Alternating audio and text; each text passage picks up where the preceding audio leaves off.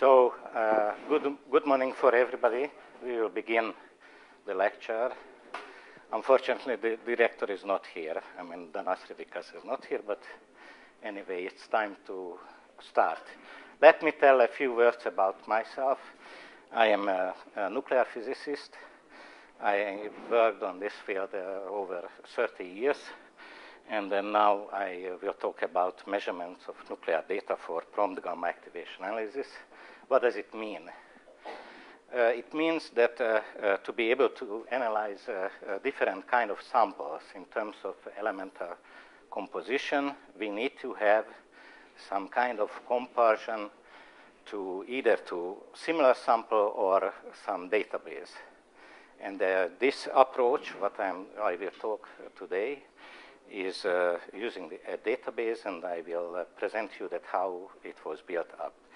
But before we begin all of this, let me have some introduction about nuclear analytical methods.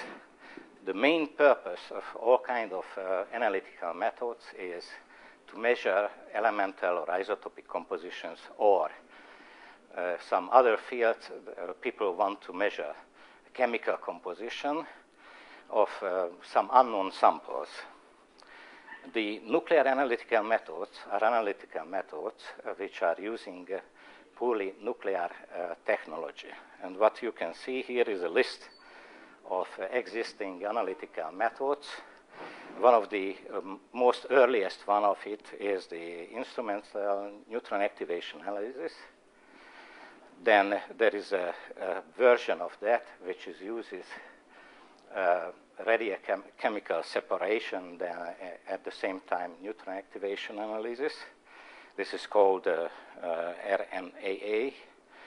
Then today's talk will be about the so-called prompt gamma neutron activation analysis. Many times we drop a neutron, but it could be proton, for example. So some people like to make difference between the two things.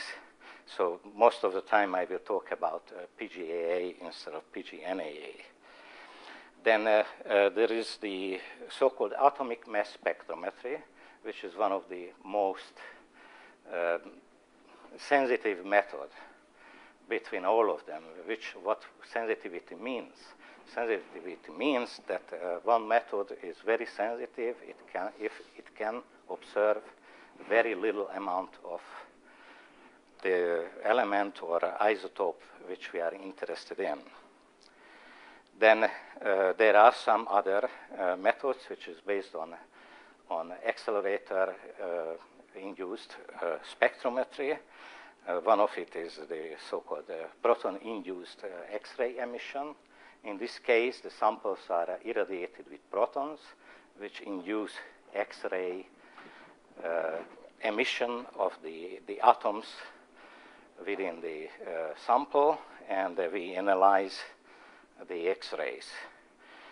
Then there is another version which is called PIGE. This is the proton-induced gamma ray emission. And this method is able to get information more depth from the sample, because the gamma rays are more penetration power through the material than the X-rays. Then one can use, instead of proton, alpha particle, then it is called alpha-induced gamma ray spectrometry. And there is also another method which is not so sensitive. This is the instrumental photon activation analysis. And there is some reference at the end. You can look up if you wish. Now, what are the advantages of these nuclear analytical methods is summarized in this table. The non-destructive feature is a very important thing. If somebody do not want to solve the sample or do not want to take any part of it, then this method must be applied. And there is a list, so the PGA, PIXI, PIGI, IG, and the IPAA is such a method.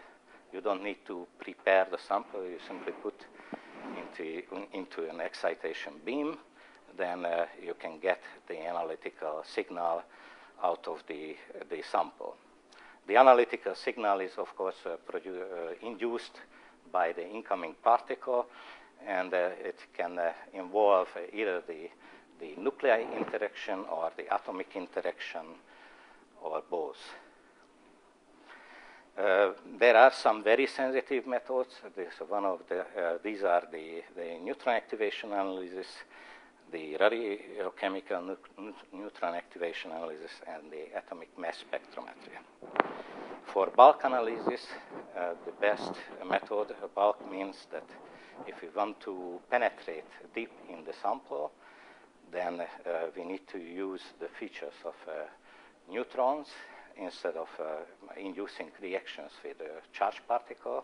The charged particle range in material is usually a few micrometer, or the X-ray has a similar feature, so we can only study the surface of the sample. But these methods are able to study the internal region of bigger samples on the order of centimeter. So there are two of these. This is the prompt gamma activation analysis and the photon-induced activation analysis. There are also disadvantages of these methods. Of course, there are many other methods. For example, most of you probably heard about the ICP-MS, which is able to analyze very small quantities, but this is a very painful process to solve the samples many times, especially, for example, geological samples can be solved very difficult without having any residue of the material unsolved.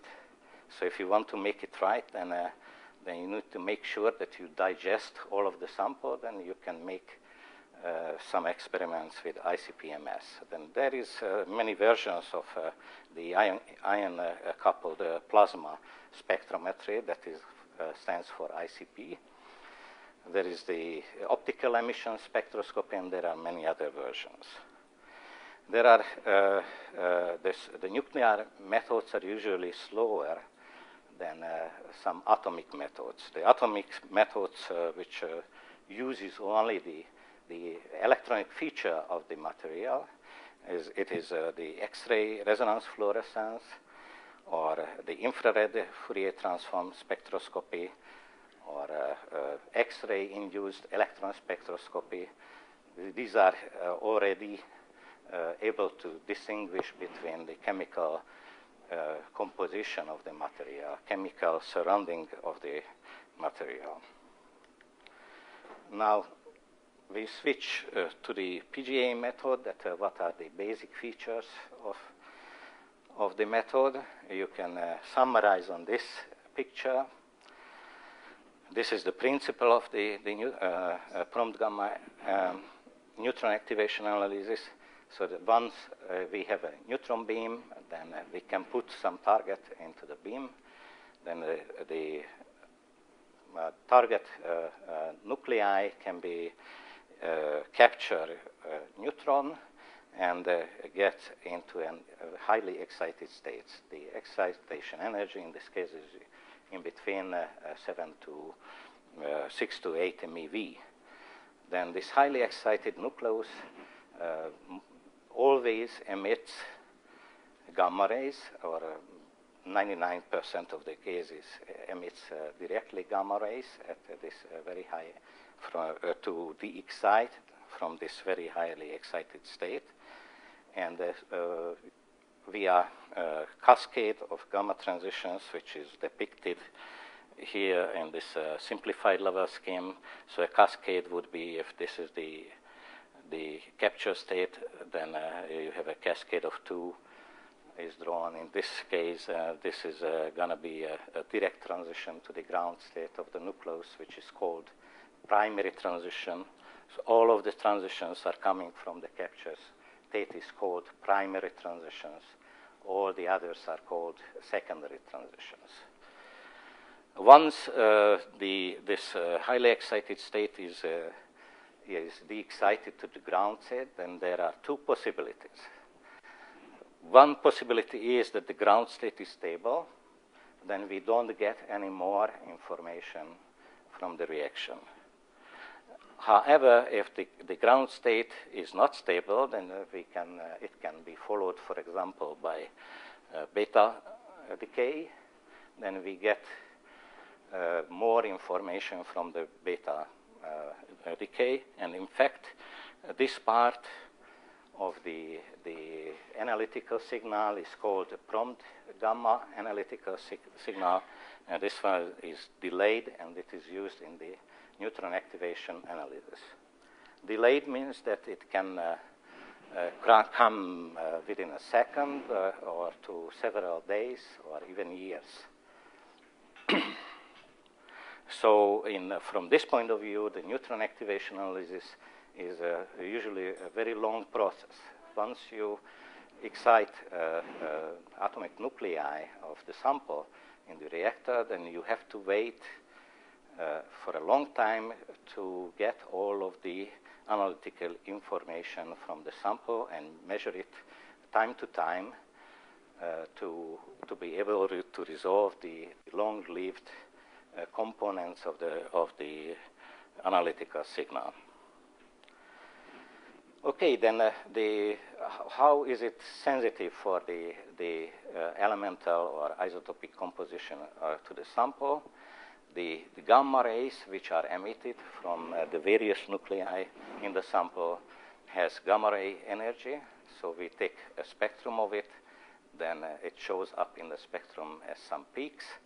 Then the energy of the gamma ray is sensitive is characteristic to the element or isotope inside the sample, while the intensity of the gamma rays is proportional to the mass of the nuclei in the sample.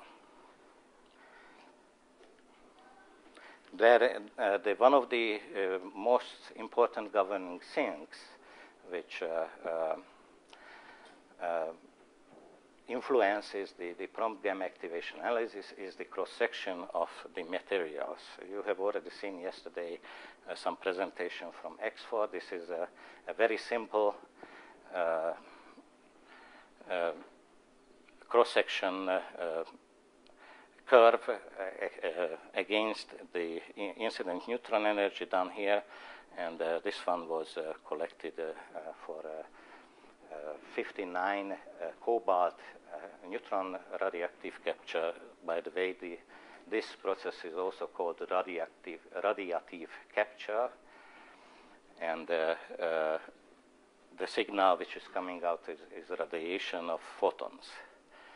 So as you can see here, this part of the cross-section as a function of energy is fairly smooth, can be approximated very well with a line. And this part in most of the nuclei follows the 1/v rule. So the cross-section is decreasing as a function of the incident velocity of neutrons. So larger the velocity, the lower the cross-section. So very low energy, high cross-section, larger energy is lower cross-section. In fact, this part is always going through all of the spectra. At some places, then resonances appears. That you also heard the R matrix treatment of these resonances. And the way you describe the resonances is based on the Wigner-Breit theory, which actually states that all of the resonances has a very distinct shape and similar shape for all of them. The only difference is the height and the width of the peaks. Now, what are the other constituents of the prompt gamma activation analysis? We need neutron sources. There are many different kinds of neutron sources. The simplest, cheapest way to create neutrons is via radioactive sources, in which, for example, the plutonium beryllium source or americium beryllium source, or californium-252. These are different from the point of view of neutron creation. The plutonium beryllium source is consisting of plutonium, which is an alpha decaying nucleus, and beryllium, which is able to produce neutrons via the alpha N process. And they are usually mixed in powder form and put into a small capsule, which is then placed into the source. The californium is different. The californium is able to fission without any outer excitation. So this is called spontaneously fissioning nucleus. This produces also neutrons via fission. Then the other possibility to produce neutrons are the various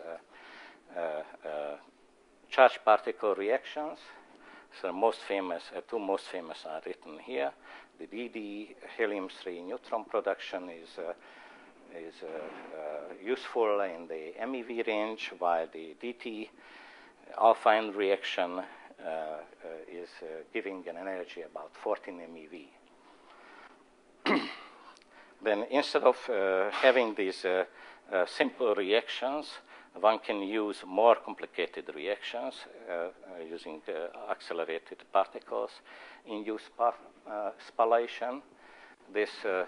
In this process, one can use, for example, high-energy protons, which then hits heavy targets with a lot of neutrons.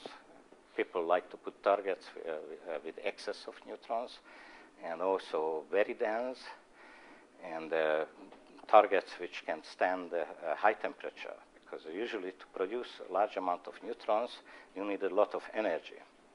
The energy can go up to megawatt on these targets, and in fact in the newest facility, which is just under construction, the European spallation source is designed to have 5 megawatt on the target, which is already very substantial, and the cooling must be made for this kind of targets.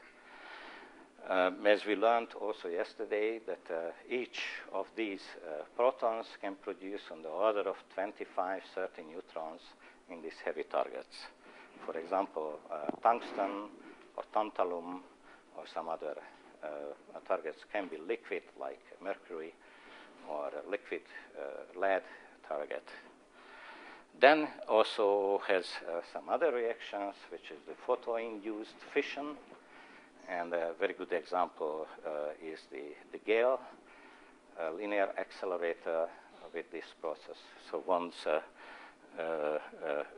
electron beam hits the uranium target, then it makes a Bremsstrahlung in the uranium, and the Bremsstrahlung produces gamma rays, and it produces a fission of the uranium target. Then from fission, we obtain the neutrons.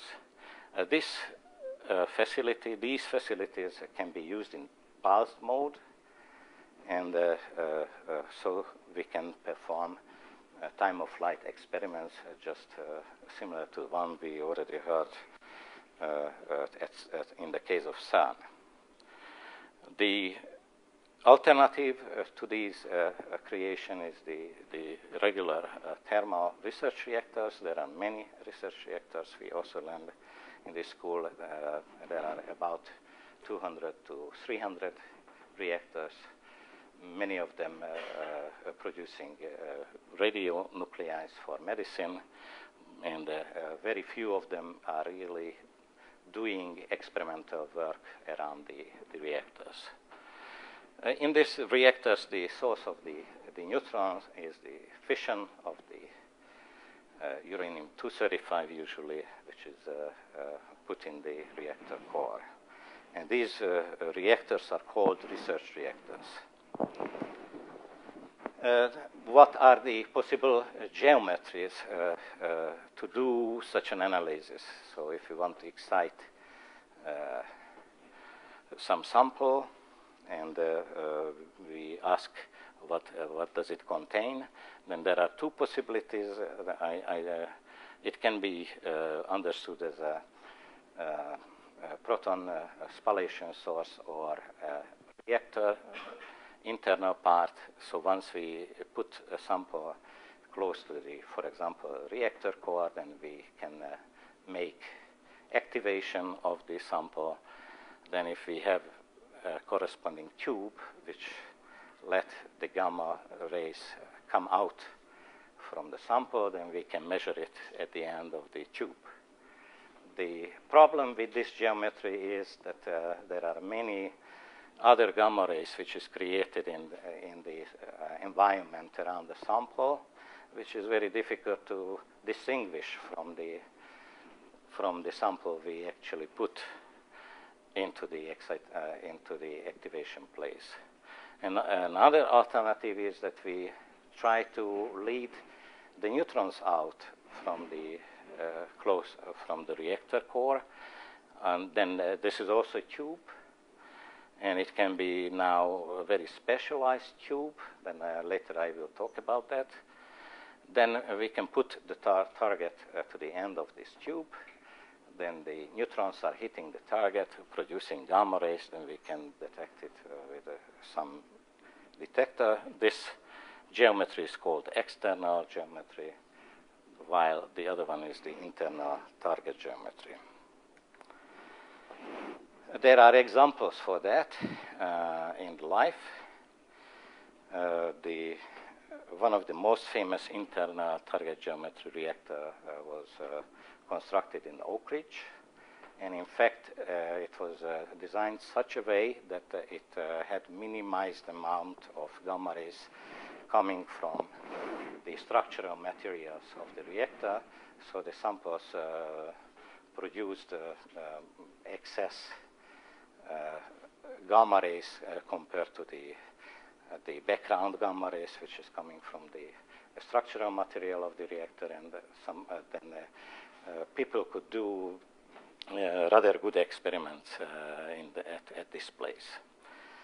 Of course, the advantage is that the neutron flux is very large, but then the gamma rays which are coming out follow basically the 1 over R square rule, so then it will be, at the end of the channel, it will be attenuated. In the other geometry, in the external geometry, the neutrons are following the R square rule, but we can go close to the target, so the gamma rays basically can be, all of them captured with a suitable detector system. So this is what people are using the most, and the most advanced guides which let the neutrons out from the reactors are the so-called cold neutron guides. The advantage of this system is once we cool down the neutrons, then the neutrons can be guided by some so-called mirror guides with very small losses. And if we curve the mirror guide from the straight line of the tube which lets the neutrons out from the reactor, then we are able to get out from the way of the direct beam coming out from the reactor and make a very nice environment, a very low background environment at the experimental stations. The other important factor is, of course, the detectors. We want to observe the gamma rays coming out from the sample, then we need to have good detectors for that. In the past, before the germanium or the diode kind of detectors, people used the sodium iodine reactor, sodium iodine detector. However, the resolution was not so great. It has a rather good efficiency, and everything now is compared to the sodium detectors. If we are talking about a 20% high purity germanium detectors, then it is in a fixed geometry. the signal is 20% of a sodium crystal efficiency. So then once you get 100 count in a peak from sodium crystal, then with a 20% germanium, it means that you get only 20. So this is a relative number. Then there were some more works to enhance the resolution of the scintillator crystals. And now the most advanced crystals are the lanthanum halide crystals, and you can see two versions of it, chloride and bromide, lanthanum chloride and bromide crystal. Both of them has a rather good resolution, 2%. So what does it mean? At 1 MeV, the resolution of this detector is 20 keV. The resolution follows the square root of the energy for these reactors, and the efficiency is higher than in the case of the sodium iodine. Anybody knows why it is higher? What do you think? You can see the composition here. Why this one has higher efficiency?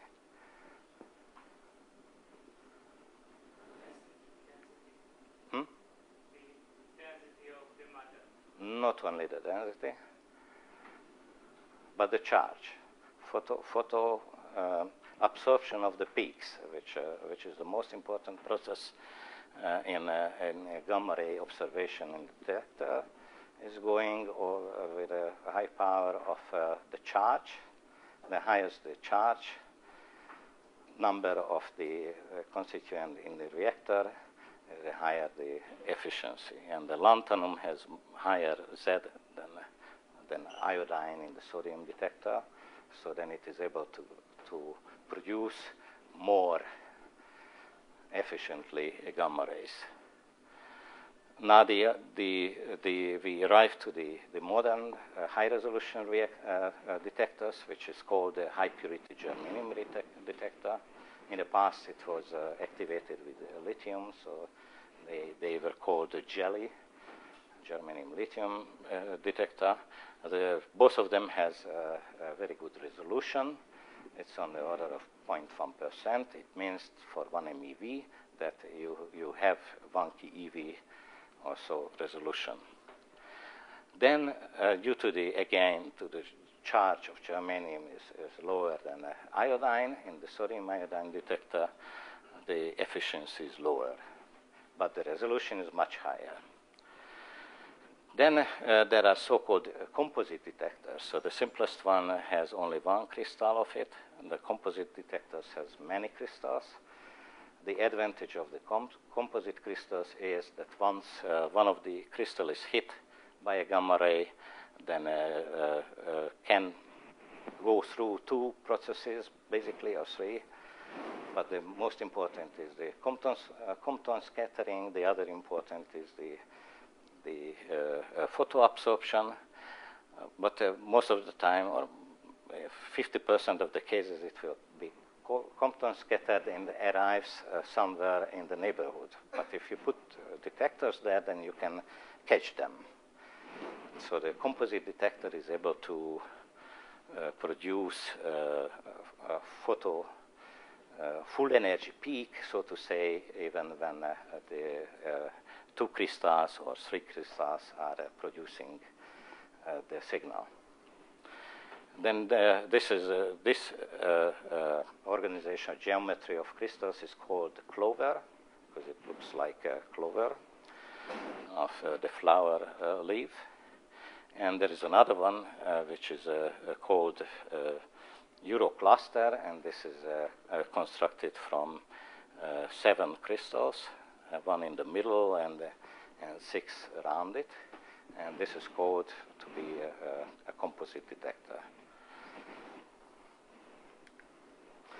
A simple, since we cannot use infinitely large detectors, then the gamma rays in a substantial amount of the time Compton scatters out from the crystal, and we do not observe full energy peak.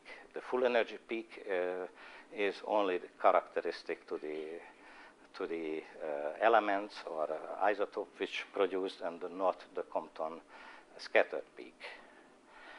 So in order to be able to reduce such a signal in the measurement, then we usually use so-called BGO guard detector. The BGO guard detector has a hole in it, and it has a tapered shape, like a cylinder, but tapered. Then one can put the germanium detector inside this crystal, then make a composite detector. The composite detector in this case can be used to suppress the Compton signals produced in the germanium detector. So if we use it in anti-coincidence mode, we can decrease the Compton events which would appear in the germanium detector spectrum. And not only that, it can also guard the detector from the ambient background, which is coming from the outside the detector system. So outside, the radiation can come from this direction, not from the axial direction of the detector. In fact, this is a lead shielding around the guard detector. And when you put the germanium detector inside the guard detector, then you can use it as a composite detector. And the lead shielding is still needed, because nobody wants to irradiate directly the guard detector. The guard detector has much higher efficiency than the internal detector, so that is better to avoid. Otherwise, we will see most of the time the guide detector signals. So then you need such a shielding. In this case, this is a 10 centimeter thick lead shielding. The detector inside is weighing on the order of 30-40 kilos, made of bismuth germanate. The bismuth has very high Z, so it has a very high photo peak efficiency, and so it can make up a nice system. Let's see how it works. So once we have a gamma ray hitting, I repeat it, once we have a gamma ray hits the germanium detector, then you see it in two projections. Then it showed a photo absorption, so it was fully absorbed. But we have possibility to Compton scatter out. Then I repeat that one. So then it goes to one of the segments of the guard detector. Then you can use the signal to stop the acquisition. So then you get rid of the Compton event from the detector. And this is the effect. What you can see, this was a prompt gamma ray spectrum on a PVC sample which contains chlorine. And as you can see, this is the so-called normal mode. When we don't use the Compton suppression, the detector is sitting in nice shielding, but we do not switch on the Compton suppression, then you have this spectrum. Then when you switch on the Compton suppression of the system, then it reduces the background. The peaks are completely normalized, so that was one of the points that we measured up the area, in fact, not the height, but the area of the signals. So then at higher energy, you can read here that you can have on the order of 20 suppression in the Compton background. At lower energy, this is a little bit less, on the order of 5. But this reduces substantially the background below the peaks, which gives us a possibility to be more sensitive for the same amount of photo peaks. Now, how does it go in life? So you need a source. Here you can see the Budapest research reactor. Then once it produces neutrons, which in this case the neutrons are guided out here, then you can see here some neutron guides, how it looks in the real life. So these are, you can think of like a mirror, but we are not using the mirror from the glass side, but from the back. So whatever is in the back of the mirror, we use that to reflect neutrons. So once you also learn from the scattering lengths. So the nickel is one of the nucleus which has a very large elastic scattering length. Then we cover this glass mirror with nickel layer. Then the nickel serves as a reflection material for the neutrons. It is able to produce a total reflection on the surface, and usually the incident angle must be below 1 degree, so very low. We are talking about very low angle. Then it can, the neutron can totally reflect back from the surface without any loss. So then this way, if you make a long guide of it with a mirror surrounded hole, then the neutrons will be bouncing over the guide and arrive to the experimental station. These guides, what you can see here, has a 10 centimeter high and 2.5 centimeter width cross section, so that's the 25 centimeter square is available for the neutrons to be guided. Now, then once then you have to also cover it with biological shielding. It is not shown here because it was just at the production stage. Then the neutrons arriving to an experimental station. You can see here that detector, which was shown before. The neutrons are coming from this hole. The guide ends about 1 meter from this wall, and then we have only a fly tube. So the fly tube is used for being able to make a vacuum in the system, and of course the guide system is also under vacuum. So the neutrons are flying in vacuum and do not interact with the ambient air. Here you can also produce vacuum in this system. Then there is a target chamber, and there is the detector. Then the detector is observing the radiation from the excited nucleus and goes into some nuclear electronics. Then a multi-channel analyzer can be used to collect the gamma spectrum. Then once you collected your gamma spectrum, then you have to analyze it. This shows this step. Then we will have a practice on that one. And then you can produce a table using the library of the composition of the material you measured. And if you have many of these compositions, then people like to use statistical methods to make groups between the samples.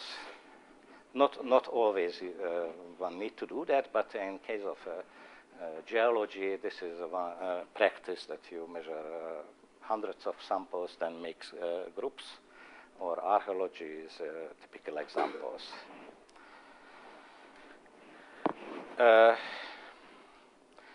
This table summarizes the main feature of the neutron activation analysis. So this is, as we learned, nuclear analytical method. The energy corresponds to the element or isotope. We always observe isotopes, but I'm talking about element, and you will learn how you can make it from isotopes to elements. Because chemists are usually interested in that one and not in the isotope. then the intensity is proportional to the quantity of the element in the sample.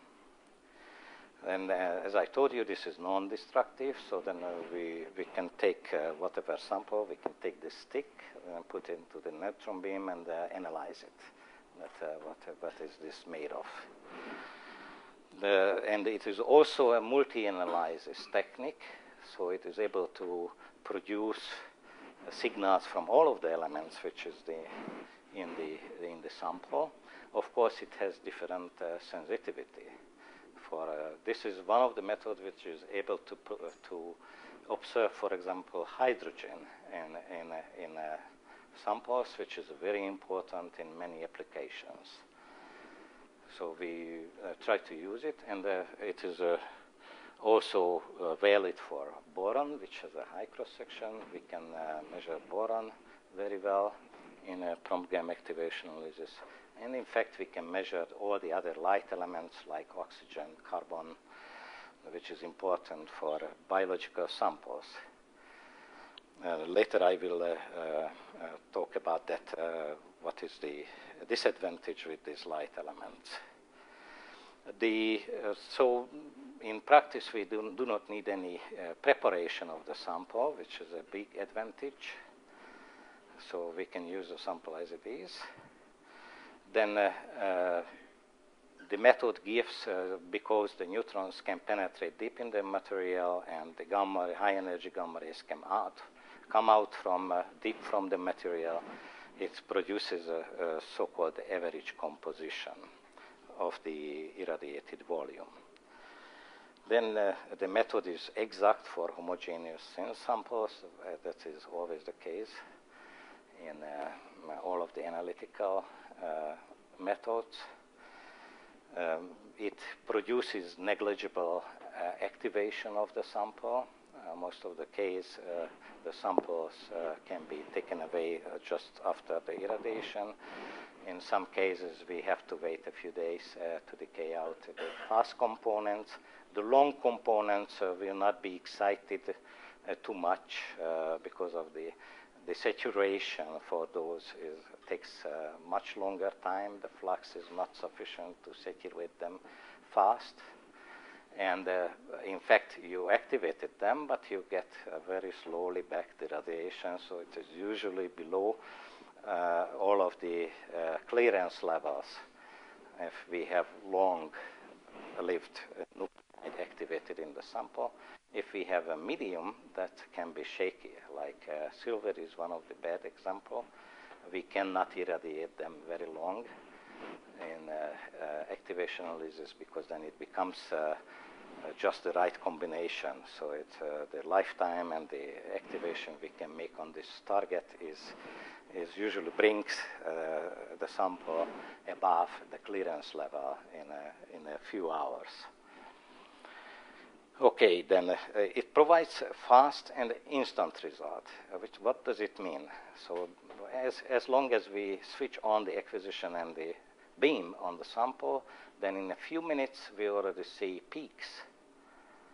So we can, in a few minutes, tell a rough composition of the sample. This is usually rather rare without any sample preparation. We do not need so-called external standards. We do not need to measure a similar sample before or after the sample we are measuring. We can produce composition a way which is called internal standardization. So relative to each other, or even in some cases, absolute values can be given. Good for major components of the sample, and some minor or trace components can be also measured. The most important are the hydrogen, as I mentioned, the boron, and some of the rare earth nuclei can be measured, which has very high cross-section on a trace level. As you all know, the cross-section from nuclei or element to element is varying in a very large scale. It is not similar to the other competing method which is the X-ray excitation, the X-ray fluorescence, where the sensitivity is increasing with the charge. So the higher the charge, the larger sensitivity for the element. In this case, this is very random. So some elements has very high cross-section, some in the neighbor has very low cross-section. But from this point of view, the two methods are complementary to each other. How can we use the signal to determine the mass of the sample is summarized here. This is very simple. So we measure the peak area. Actually, we measure hundreds of them. So we can select the biggest one, or we can select many of them, then use in this formula.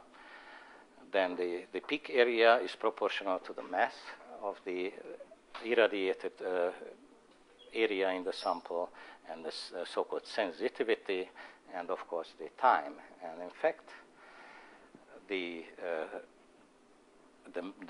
precision of the mass, if you reorganize this simple equation, the precision of the mass can be increased with the measurement time. In fact, to infinitely, but of course then we do not have usually that much of time. Now, what is the sensitivity? You can see here. So the peak area depends on the cross-section of the element or nucleus which is irradiated, the so-called gamma ray production probability in one neutron capture. That's what this measures. And of course, the mass of the certain element in the sample, which is actually it is outside by it, but this one is put into the sensitivity. And then the flux.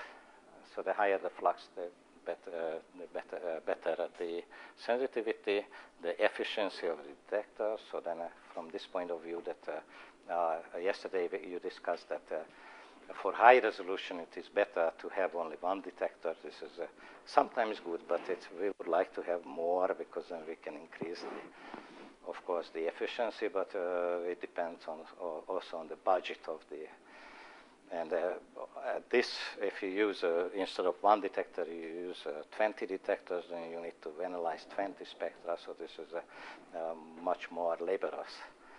So people are not tending to use many detectors for this kind of analysis. And there are some problems also, which is summarized in F. This is a factor which takes into account the absorption of the neutrons within the target. So as the neutrons are passing through the target, then the intensity is continuously changing, decreasing. And also the gamma rays can be absorbed by the sample. The higher energy is less significantly than the lower energy. Lower energy can be very much absorbed in a centimeter size sample. So then it's better not to use them. Okay, so then how then one proceeds? So once we have the peak areas analyzed in the spectrum, then we can feed it into some program. I will demonstrate that tomorrow, how to do that, but this summarizes how the program works. So there is an input module which inputs basically the list of the energies and areas of the peaks which are found in the sample. Then it compares to a library which has and other parameters used in the comparison.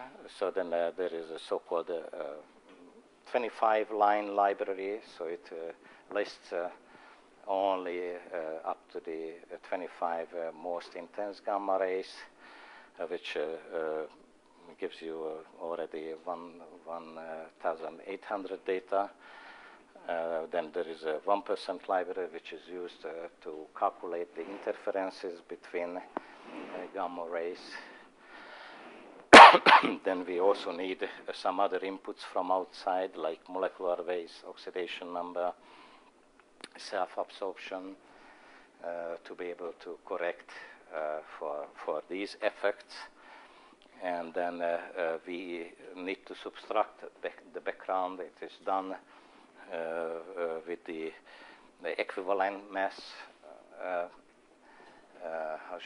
concept. So we try to determine the equivalent mass which we need to put into the sample position to get the same amount of what we collect from the background, which is not from the sample position. It can be there because then, as you see that the station is made up from material. So then there is an aluminum tube, which is the fly tube. So then we ought to see some aluminum in the spectrum. Due to the fly tube or the lead shielding contains lead, so lead will be there. If we do not apply vacuum, then the air will be seen in the spectrum. So nitrogen is seen, oxygen is seen, hydrogen is seen, because that can also be in vapor in the spectrum. So many things then you have to correct for the background. Then we need a efficiency for the system, which is regularly taken. Once we change something on the detector system, then we measure the efficiency. So we already have hundreds of experiments on efficiency, and they show to be very stable for stable geometry. But anyway, we have a so-called date range. We use an efficiency for a quarter and a year. Then the program automatically selects the efficiency which corresponds to the acquisition time of the spectrum. Then there are other parameters which is needed: beam temperature, flux, the density of the sample, etc., thickness, which has to be entered. Then there is a data evaluation module which then grinds all of this input and makes calculates the output. Then there's an output module which formats it in a readable format, and it lets you change. So then tomorrow or in the afternoon we will see how you can change the program does something, but if you are not satisfied with it, then you can change it, and it does it online. So then with a click or a type, you can change the input basically, which is used to calculate the output. And then in this case, then a trained person is needed with a lot of experience to be able to judge the quality of the result. Nobody tells you what it should be. Okay, so this is done in an iterative way. Once you are satisfied with this iterative adjustment of the result, then you arrive to the final result. All of this is written in this reference. This is how an output looks like from the program. You can see here a so-called bio-ash. So this is as one of those green. We were asked to measure the bio-ash composition in one of those green electric power companies which burn biomaterial, basically wood. Unfortunately, most of the biomaterial is coming from wood. Then they were interested in to find out whether they can use the ash as a fertilizer on field, so in the agriculture. So one of the major points was to measure the toxic component of the ash. And this is the table we obtained for one of the sample. The sample size was on the order of a gram. And you can see here many things that we acquired that for 40 seconds. Here is neutron flux, 1.5 × 10⁸ so-called thermal equivalent flux, temperature of the beam, then the background was used, and then you can list the elements you see in the sample. Then this is the so-called measured mass. Then you can subtract the background from the measured mass. Then you get the net mass.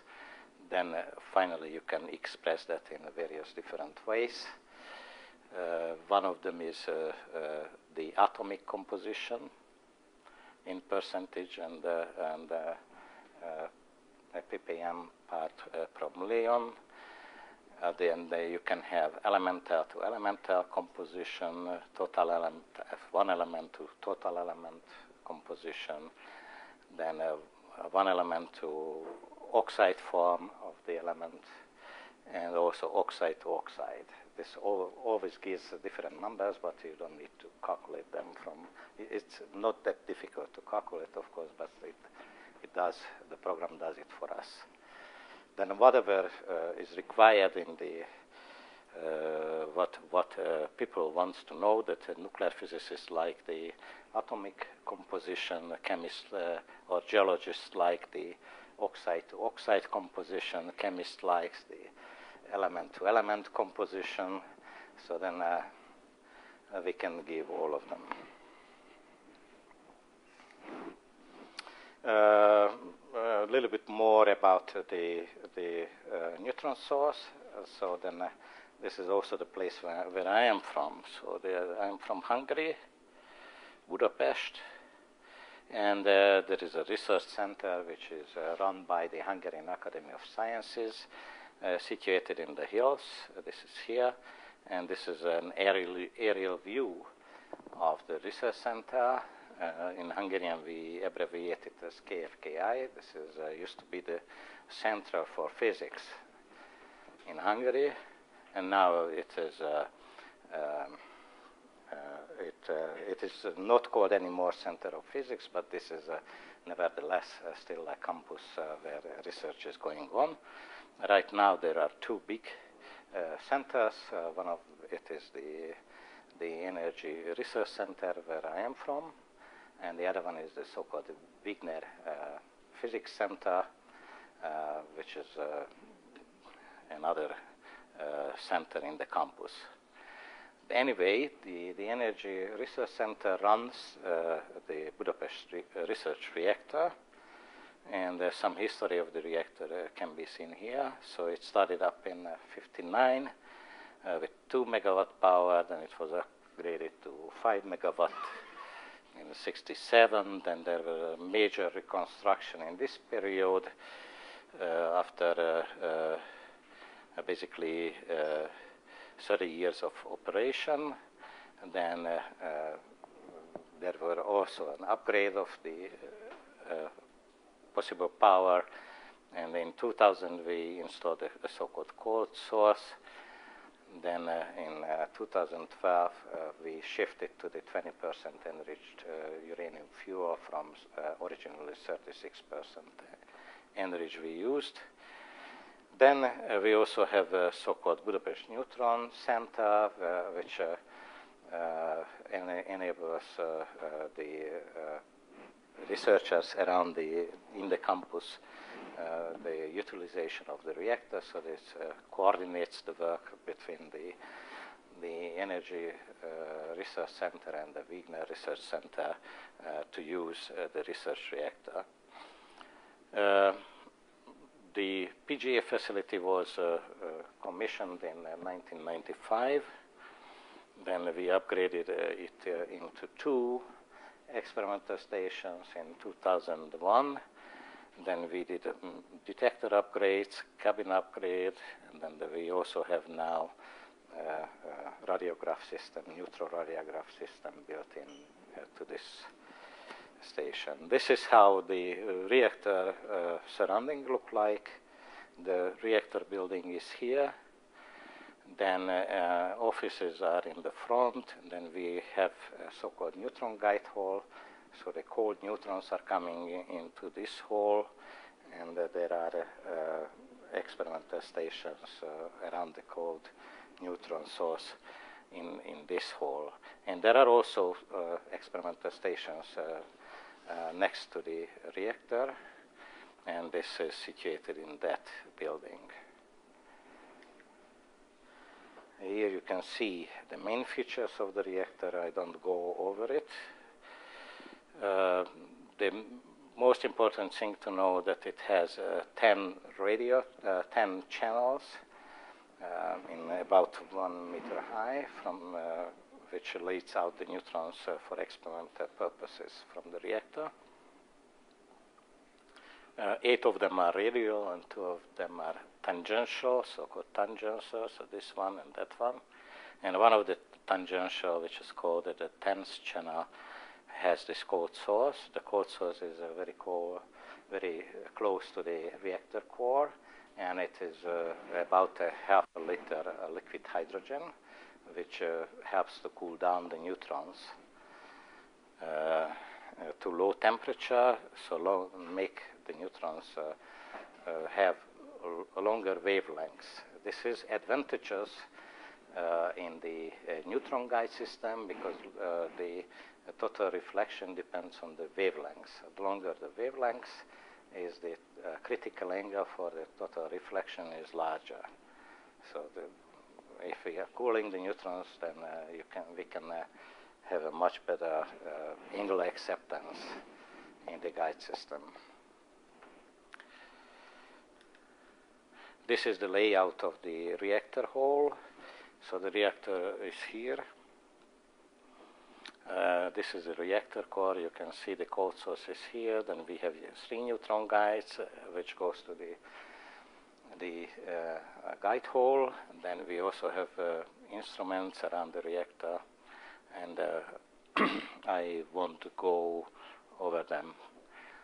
There is no enough time to look all of them up, but basically they are good for neutron scattering research. Mainly they are in here at the guide hall, and this one is a radiography tomography station at the reactor. We also have a time of flight facility, which is able to chop the neutron beam with a 3 chopper system, and select and make a bunch of beam with well-defined wavelengths, what they can use also for scattering. Then in the guide hall, we also have scattering instruments, reflectometer, small angle neutron scattering, triple axis spectrometer. And then we also have the PGA system at the end of the first guide, and this is about 35 meters away from the reactor core. Now we go to the facility in a closer look. This is a 3-dimensional drawing of the current status of the experimental station. The neutrons are coming from this direction. Then we have the flight tube, and there are already 2 experimental stations. This is used for the PGA. The other one is used for the so-called PGA-I. This is a prompt gamma activation imaging station. Here we can do the neutron radiography and tomography, including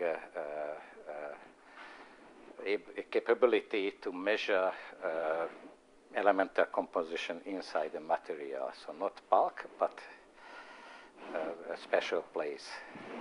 I will show you some examples at the end of the talk. Here you can see how we usually place prompt gamma samples. This is a powder sample wrapped in a fat foil. This is a fluorinated ethylpropylene foil bag, which just keeps together the powder. Then it also relatively transparent for the neutrons. It doesn't produce a lot of analytical signals, so we are not interfere with the composition with the gamma rays coming from the real sample. So you put it into the target chamber. Then you can put the whole system under vacuum, and you can then switch on the neutron beam. which in fact in the experimental station we use two neutron beams, the so-called upper beam and lower beam. This is made by diaphragma, and they are separated from each other about 6 centimeters. So the upper beam goes to the PGA station, and lower beam goes to the other station, and they can be operated at the same time independently from each other. You can switch it on, switch it off when you want. Then another important parameter is the spectral distribution of the beam. So the cold neutrons has also, you would expect a Maxwell distribution of the beam energy profile. And the way you can measure it is the time of flight technique. Here you can see that the neutron chopper, which is just a blade, and the other side of the blade is covered by a highly absorbent material. I think in this case we used a lithium polymer, and then we made a very narrow slit between the absorption, you can see here. Then you can also make a very small hole from the beam with a lithium-contained polymer. So then the beam diameter was on the order of 2 millimeter. Then if you put together the system, then you can chop the beam. And then you can also place a position-sensitive detector, which is here. This is a helium-3 field position-sensitive wire cell produced by this company. And it is filled up with 3 bar of helium-3 plus CF4 2 bar. Then the spatial resolution of this system is in the order of 1 millimeter, but as you can see, the sensitive area is 18 centimeter by 18 centimeters, so you can read out about 1,000 channel horizontally and vertically. Then you can also measure the time when the neutrons arrived. Now, how we measure the neutron energy distribution? This is the so-called in the pinhole geometry. So there is you have the guide in which the neutrons are bouncing around, then arrive to the end of the guide. Then we use the collimator slits and a pinhole here. Then again collimated, then they arrive to the screen. So everything will be upside down, left and right will be turned around, and things like that, but still we can understand this figure. So this shows the spatial and energy distribution of the beam. If this whole collimator was put to the right in the beam view, so beam is coming from behind me, then we put from the middle of the guide, we put the beam hole to the right 5 millimeters. Then this looks like this. Then if it is in the middle of the beam, then it looks like that. And if you go to the left, then it looks differently. So this is a rather inhomogeneous beam from this point of view. This other figure shows the composition of the beam, spatial composition. So this is a horizontal, vertical direction. And in this wavelength range, from 0 to 1 angstrom, 1 to 2 angstrom, 2 to 3, 3 to 4, and as you can see, it is higher the wavelengths, then you have the larger beam. But this is no wonder, because then the guide is more efficient for the higher wavelengths. So you get more and more beam as you go to the higher wavelengths region. So this is the end of the movie. We can see here a 4-dimensional figure of the beam. So two axes, the X and Y, which is running here and there. And the Z is the time, the time of flight time relative to the trigger signal of the chopper. And X and Y is the distribution, spatial distribution, which observed by the multi-wire chamber. And you can see here 3 different count range. So if you only look for the maximum count rates, then this looks like this. And this is a nice system. I don't know whether you know this Livermore system, visit. Then you can turn around this. I am not prepared for demonstration of that, but this is very nice. Then you can cut. Actually, you can cut at any direction, and you can go into this 3D body, basically. What is this 3D body? The intensity of neutrons at different places, and in 2 dimension and in time. So this is a rather complicated body. Okay, now this is if you use all of the counts, then you see that this is bigger than, and this is from 0 to 300 counts.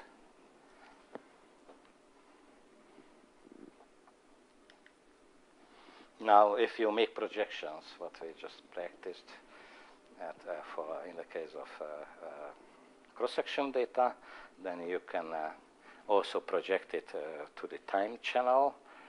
So then simply adding up all of the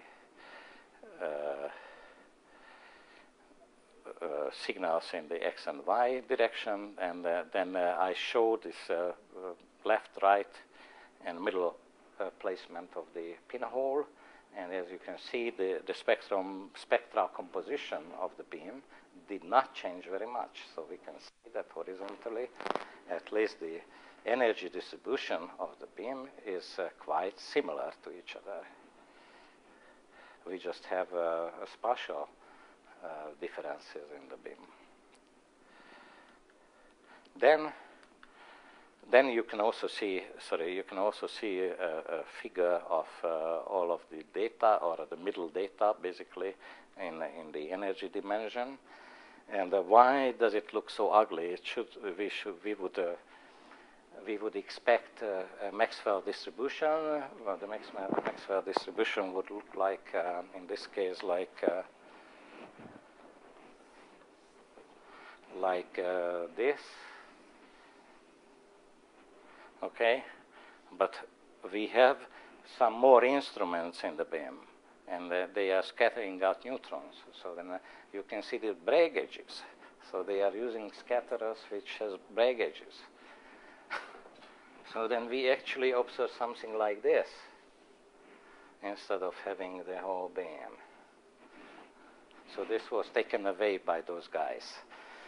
And then if you have many people around, then you cannot do anything with that. We need to live with this truncated spectral distribution of neutrons. Now, there's another important thing in determining the composition is the detector efficiency. You can see here detector efficiency, a very high precision measurement for our detector system. What you see here, that this is an absolute efficiency. So then the highest efficiency we have that system is 10 to the minus 3, a little bit more than 10 to the minus 3. Then it is falling as the energy, gamma ray energy, is increasing rapidly, and at the end of at about 10 MeV, we have 2 orders of magnitude less efficiency for the high energy gamma rays. And up here you can see the deviation from the curve of the measured point, and as you can see, this is shows rather nice small deviation. This is the way how you can calculate the efficiency from the measured quantities. The R here is the rate of a gamma peak.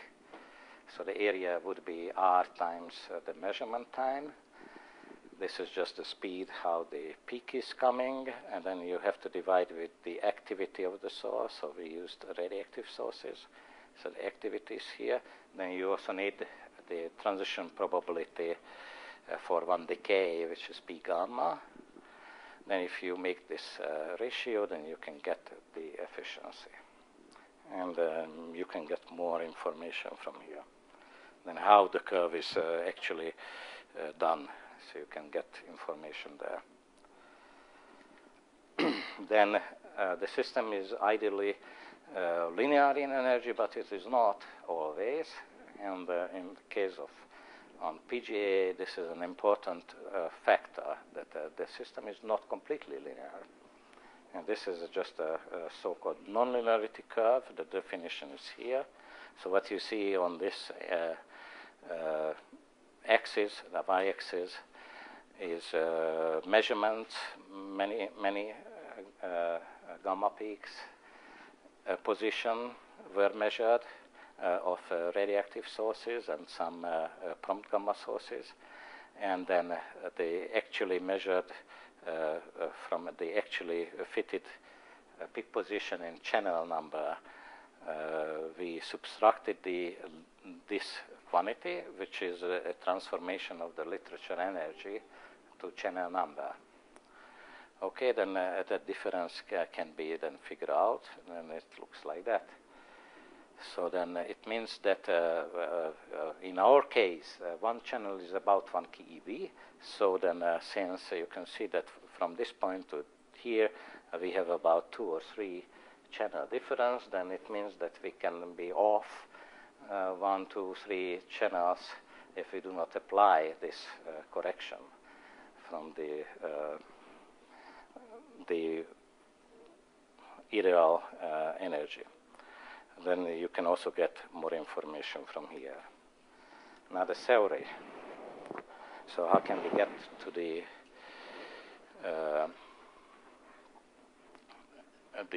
composition? So this is in fact that how you would calculate a peak area, which is measured by the system. This is the probability of the gamma ray.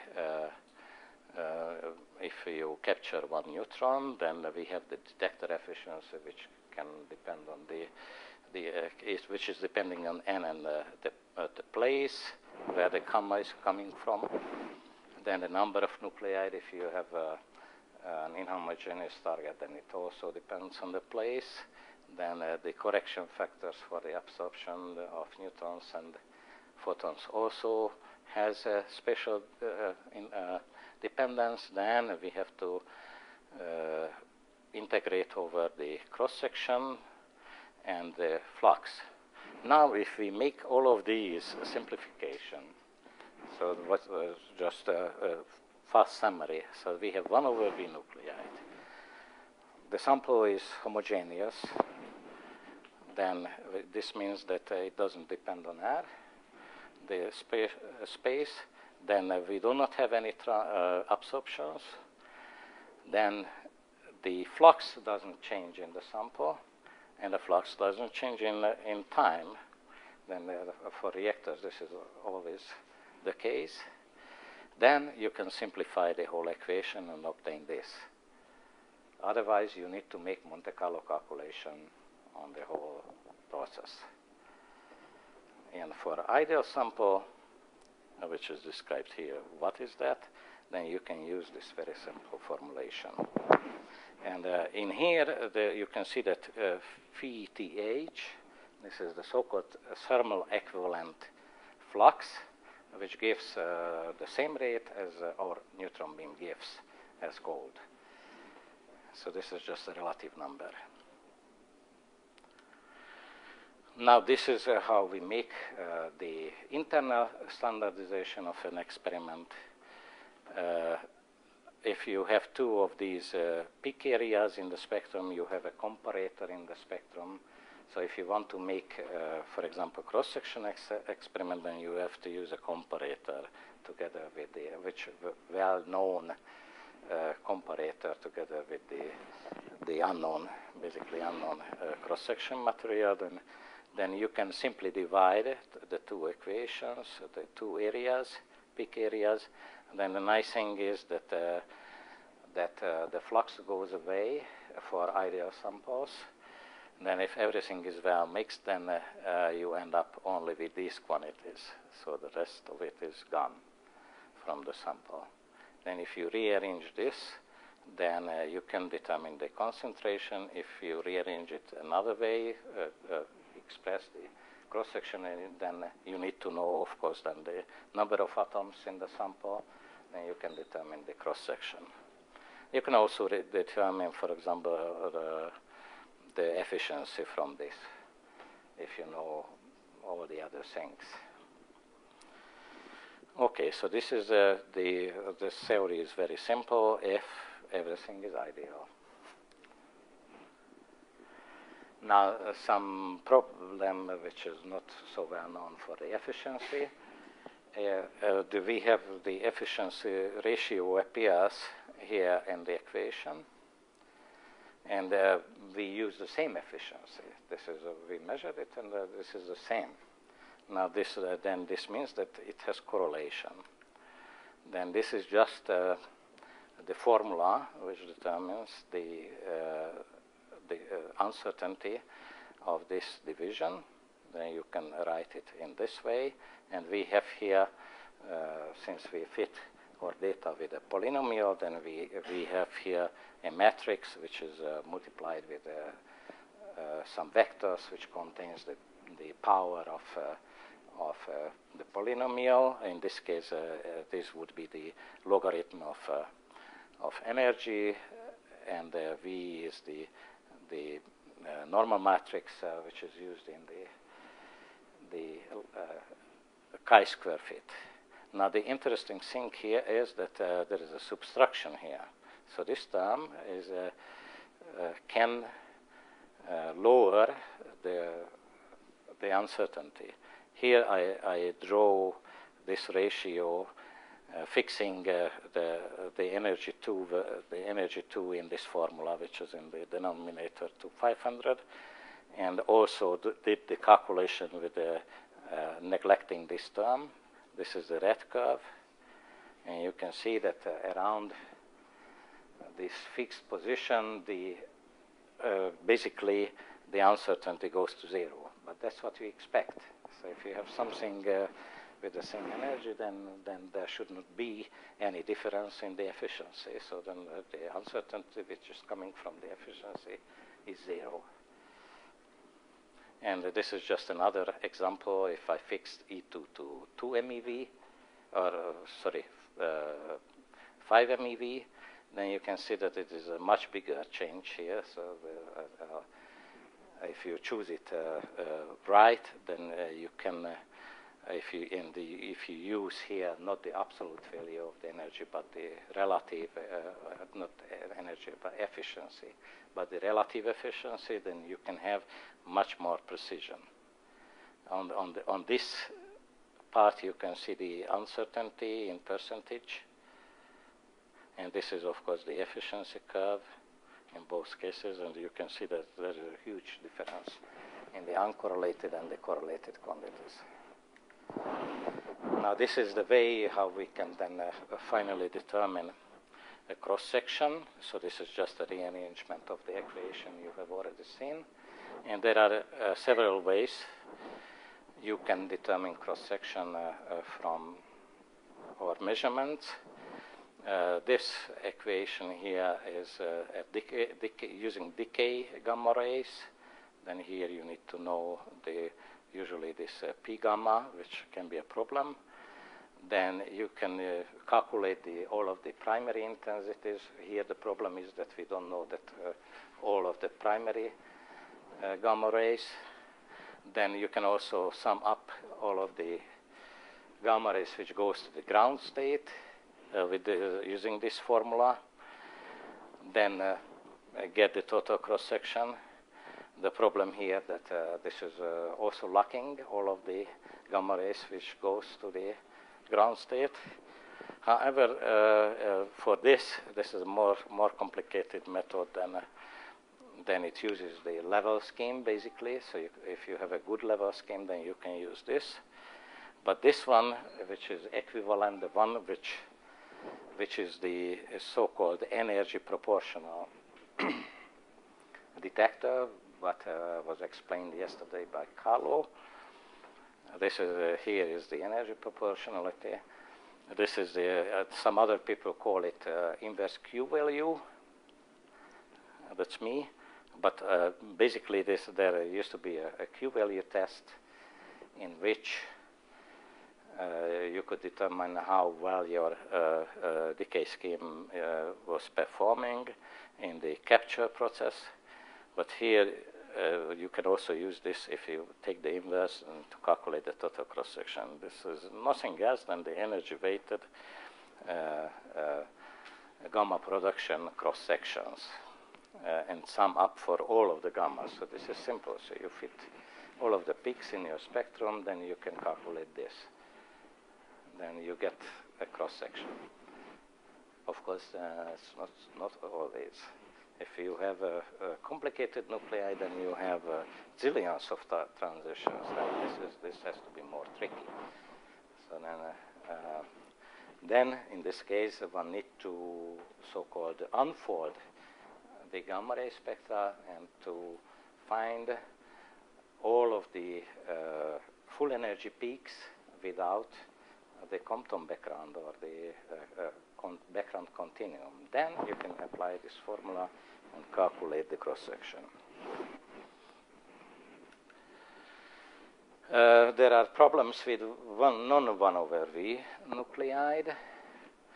Then this is just a figure of a ratio here. So we have the real cross-section of X. X is one of these nuclei. Then divided by the 1 over V formula. And that's what you can see here as figures. Then except this one, which is argon, all of the others looks like almost straight line, or at least fittable with a second order polynomial. So then you need to modify the calculation. Then the calculation, what was shown before, won't be so simple. You have to put here the non-1 over V cross-section, and you see that we have not such a nice spectral distribution of the neutrons. Then you need to calculate the integral. Okay, then if we express this F, what I just shown before, then you can replace the cross-section with the F and take out the 1 over V part. Then you can calculate this Y. Then, for example, in the case of cadmium-113, you can fit this for this. Cadmium-113 is this one. You can fit it with a second order polynomial with this one. Then if you plug it into this integral, then you can perform numerical integration with our spectrum. And then it comes out that this is a 0.87 as high as if it would be a 1 over V function. So this is actually smaller.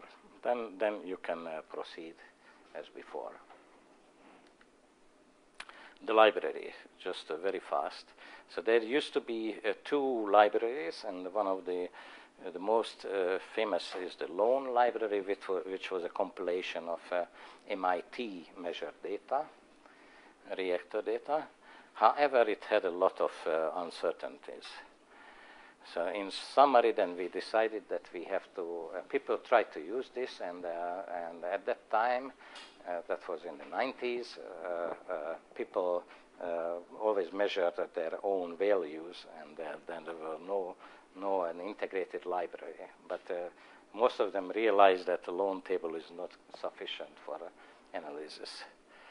Then we decided to remeasure basically the whole periodic table at our instrument, and we did it. And with the thermal beam and always guided beam. Then first time we didn't have a cold beam, just a guided beam. Then we call it thermal guided beam.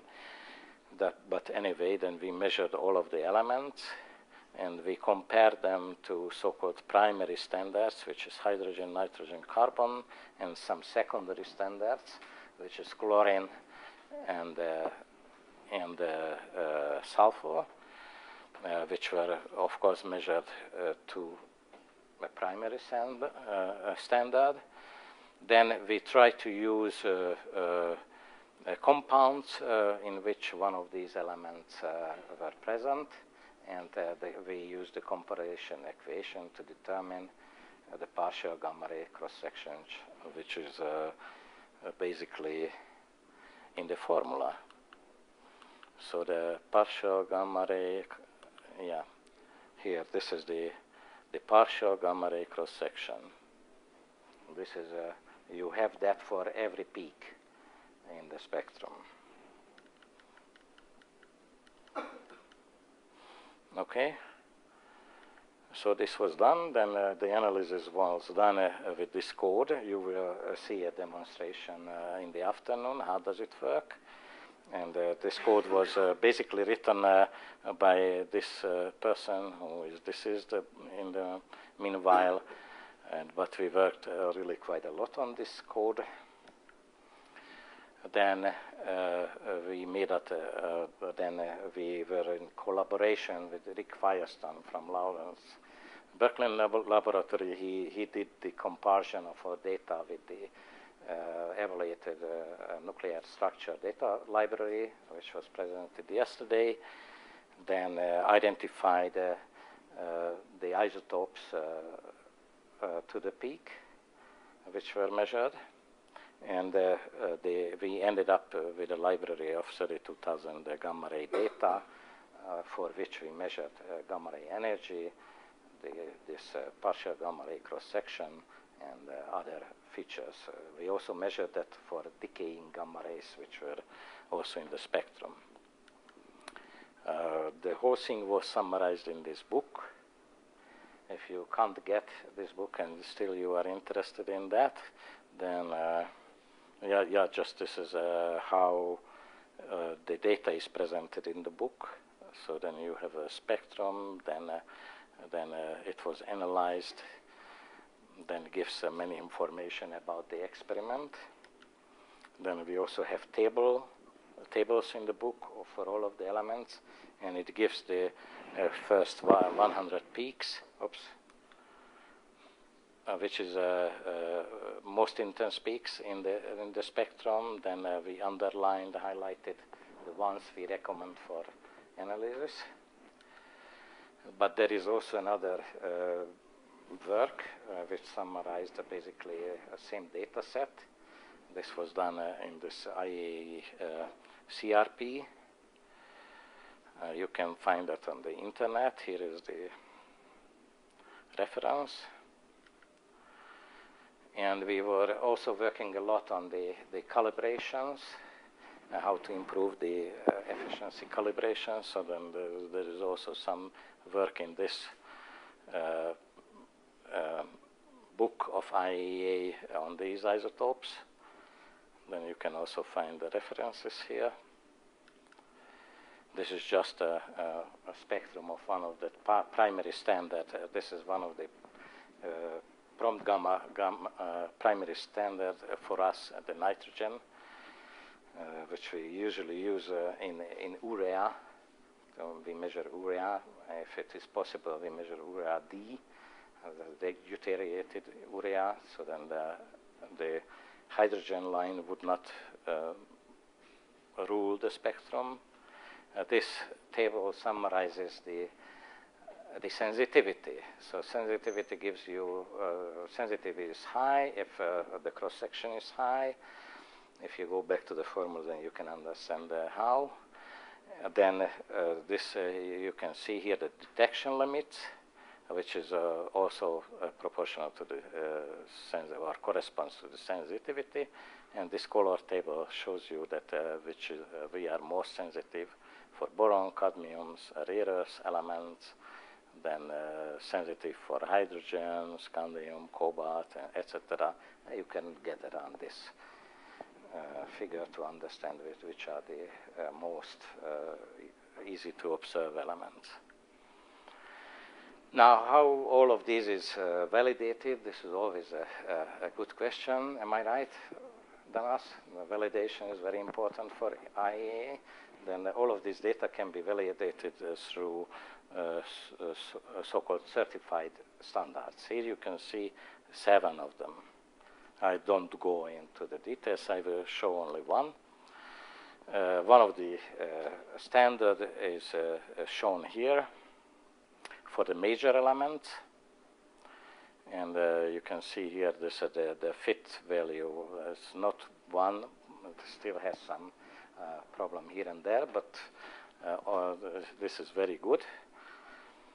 And what you can see here, the certified weight percentage of the element in the geological sample and the measured one with PGA, and ideally it's on is on a straight line, a 45-degree straight line, and you can see that indeed the measurements are very well around this.